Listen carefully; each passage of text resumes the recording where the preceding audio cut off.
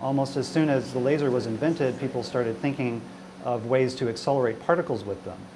But it's only been fairly recently that all of the technology and expertise has converged to the point where we can actually fabricate the tiny structures that are needed and have the high repetition rate solid-state lasers that are needed in order to realize this technology. Part of the motivation is making accelerators not only smaller but also cheaper and affordable for a variety of researchers.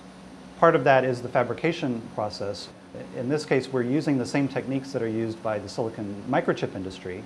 It's similar to doing for transistors, which went from originally computers were built, you remember the ENIAC days, computers were filled with giant vacuum tubes and became much smaller once you had transistors and then integrated chips. We're essentially trying to do the same thing for accelerators. So going from large microwave sources and copper cavities to small micron scale structures that are fabricated using the same sorts of techniques that are used for integrated chips. Our vision for the future is having accelerator facilities that can come to the user rather than users going to the accelerator facility.